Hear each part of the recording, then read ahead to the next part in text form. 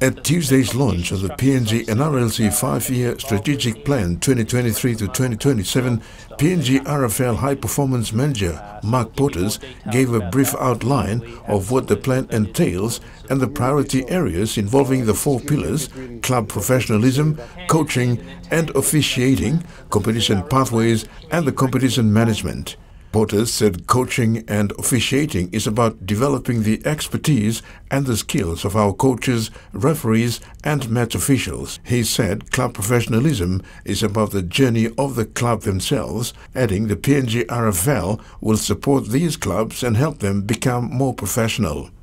Porters said the Australian National Rugby League is the benchmark and is supported by Queensland Rugby League and New South Wales Rugby League, who run their own competitions. This is the NRLC strategic plan, or the Digicel ExxonMobil Cup strategic plan. They work hand in hand and in tandem with the other plans. So the CRL plan is a Community Rugby League plan, and that's the blue side of that picture. Okay, and Stanley mentioned that. Critical piece for the health of rugby league over the next 5 years. The other piece of the pie here is the high performance plan, which we launched a month ago. And that's obviously, we're looking after everything from the Digicel Cup up through to the national teams.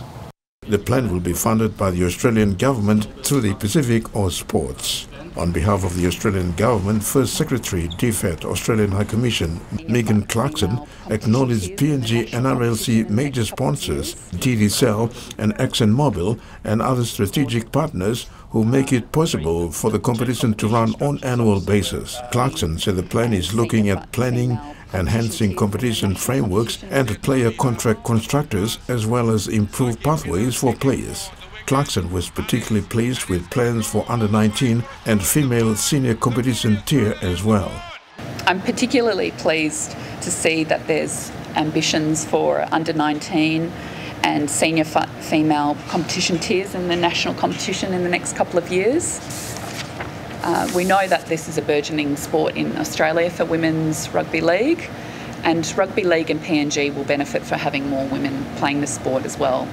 This lays the platform for future generations of women and girls in the sport and builds further roles for female athletes, fans and administrators in the game.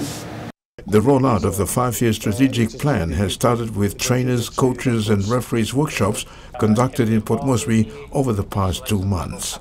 Terry Longwood, TVWAN Sports.